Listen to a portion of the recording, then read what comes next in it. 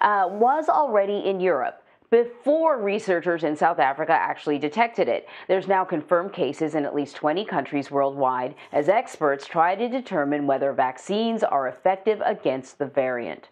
Deborah Pata has been spending time with scientists doing some crucial research into the variant's origins and joins me now. Thank you so much for joining us, Deborah. The Omicron variant was first discovered by scientists in South Africa. How did they come to discover this variant? What were they noticing about cases, perhaps, patients, that led them to believe there may be another variant out there? Well, Anne-Marie, I think the discovery really highlights not just the excellent science in South Africa, but the strong systems of cooperation that are in place for early detection of variants. For a while now, South Africa's daily rate of infection was really, really low. South Africa was, quite relaxed, even hoping it might actually avoid the worst of another wave over the festive season. Then mysteriously, cases started increasing rapidly just over a week ago. The principal investigator of the country's network for genomic surveillance, Professor Tulio D'Oliveira, knew from past experience, because this isn't the first variant that they've identified, that this was an alarm bell, that the call was sent out and should be sent out for greater variant surveillance and for technicians at private labs to start watching what was happening. And they did. They started noticing something very puzzling, that the tests were coming back positive, but showing an element on the virus's telltale spike protein was actually missing, signaling that perhaps it had undergone a major change. D'Oliveira has the person in charge of the lab in Durban, which then sequenced it and found what they're describing as the most mutated virus they had ever seen. And this all happened in a very, very short space of time.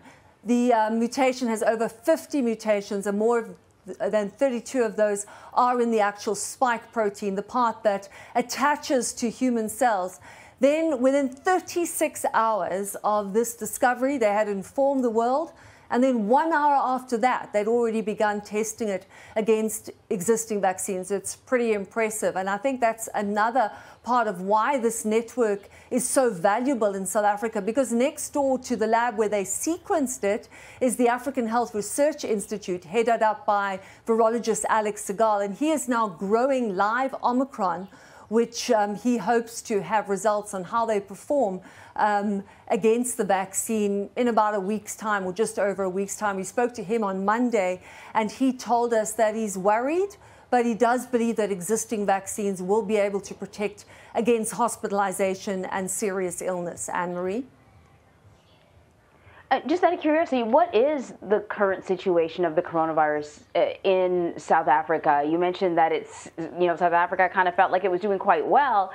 I think I had read the other day that vaccination rates are actually quite low, though there is an abundance of vaccine that is available. So what is the sort of the current status?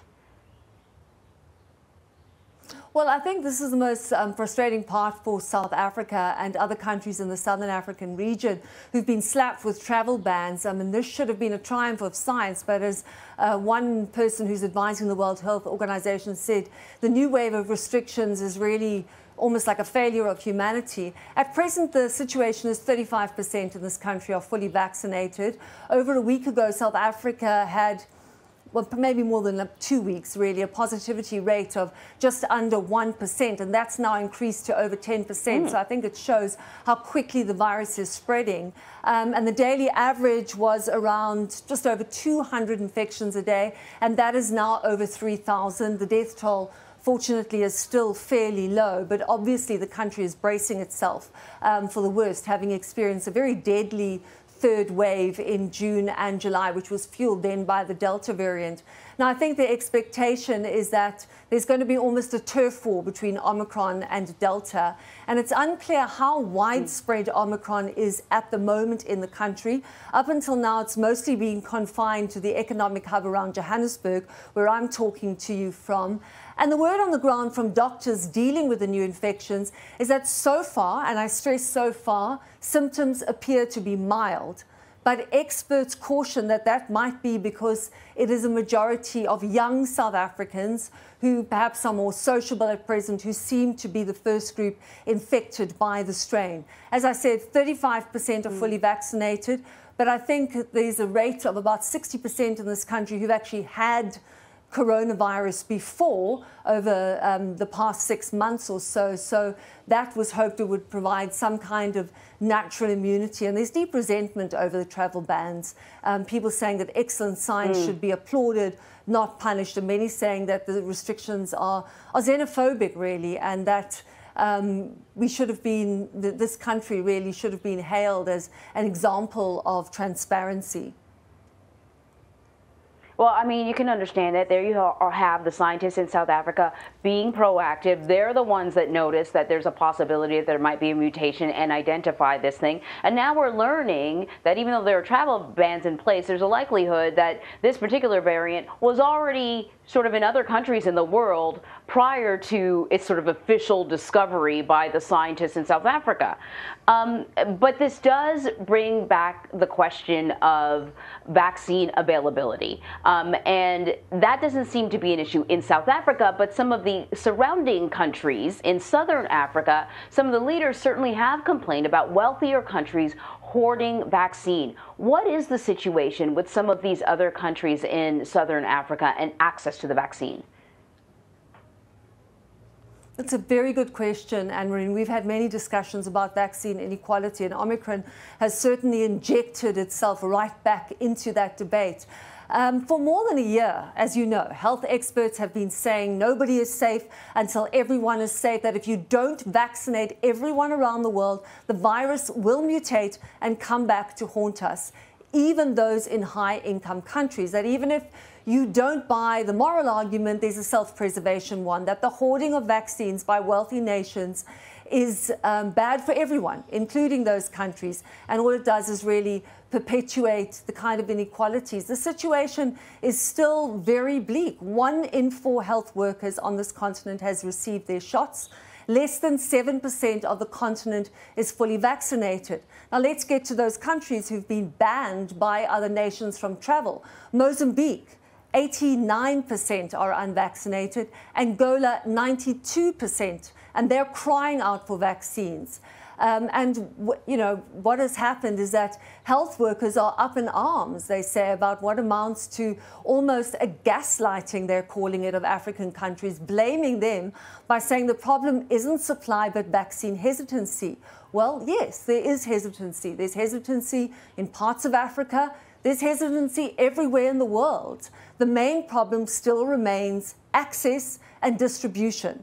It's been suggested, and you were quoting those points, that South Africa has enough vaccines and it's the lack of take-up. That's true. South Africa does have enough vaccines, but it has enough vaccines for now. It's turned down offers for more vaccine, it says, because other countries need them more, and they have enough vaccines for now. If you consider the stats here, and this is according to the African Union's Vaccine Delivery Alliance and other expert data groups, the 2 countries at the center of this debate, Botswana and South Africa. Botswana has already administered 86% of its supply. South Africa has used 78% of the doses that it bought. So, a far higher figure than I think a lot of wealthier nations. And compared to the US, the UK, and Europe, we're hearing reports from data groups that it's anticipated that 100 million vaccines that are about to expire could be destroyed by the end of the year because they've been hoarded and haven't been used up.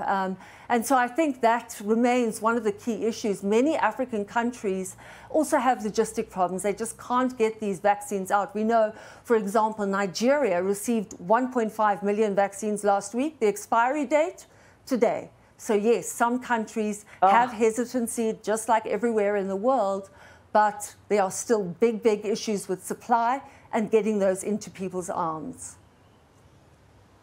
Deborah, thank you very much. All those details really put the challenges into focus. I really appreciate it. Thank you. So to the nation's highest court now, and in just a few hours, the Supreme Court will hear arguments in an abortion rights case that's considered the most significant.